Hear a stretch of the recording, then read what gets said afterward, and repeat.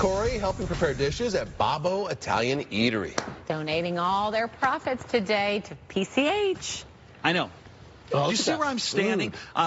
If I were a medieval prince or a king of some kind, this is what would be laid out in front of me. Of course, I'd have somebody tasting it for me, just to be sure, because you can't really trust your subjects. But in this case, you can trust everything at Babbo. Kim Ho is with us from Phoenix Children's Hospital. And over here, we've got Charlotte and Taylor. Yes, the Frankel girl, the Pollock girls. Oh, I have Frankel on the brain. Do I know any Frankels? Yeah.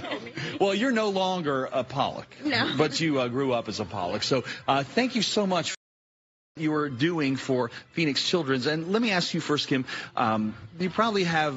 I know you have many partners when it comes to fundraising, but not many are doing what Babbo is doing, right? Exactly. We are so grateful for their support. Today they are not only doing 100% of the profits at all 8 Valley locations, they're also matching it. So we're just unbelievably grateful. Yeah. Now, this matching idea, did you know that was going to be happening? We did. That was my husband's idea. It's really a great idea. So people are going to really double their donation today. We're hoping that they come in and eat. They're going to eat anyways, and this is for a really great cause. Yeah. And you could be helping any cause. What do you like about PCH? Well, we have partnered with different organizations before, but Phoenix Children's is really near and dear to our heart. I was a nurse for years. Oh, yeah? We have a lot of friends and family who have had their children at the hospital, and we recently went on a tour, and they just do a fabulous job. Yeah. So we're really fortunate in the Valley to have an organization like that that's able to care for children. Well, your efforts are going a long way. And, okay, let's get into it, Taylor. Let's start up. We have just a few seconds. We'll have to clip through, but start here and take us on the tour. Okay, so this is one of our appetizers. It's a stuffed portobello mushroom.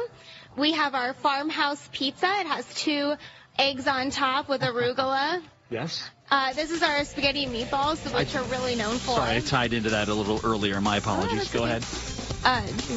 This is our chalkboard chicken with pesto and zucchini and a bunch of vegetables. Wow, they're running the music on us, so zippity zip. All right. And the fig and prosciutto pizza with arugula. This is our house-made focaccia bread. We make it fresh every single day. No, it's so darn good. If you've never been to Babbo, But there's the come Brussels see sprout all salad. the rest Corey, of the did you delights. skip over this Brussels sprout salad? Because you're really upsetting Andrea. So good. Oh, Brussels sprout salad. My Andrea favorite. was talking, it's right here, Andrea. Andrea's all over that. What kind of cheese is on top? It's goat cheese. Your favorite? He hates that it. is Andrea. Way. She's a farm girl. I mean, she grew up in Glendale, right in the heart of town. Yeah, she grew up in Glendale. Farms of Glendale. Not on a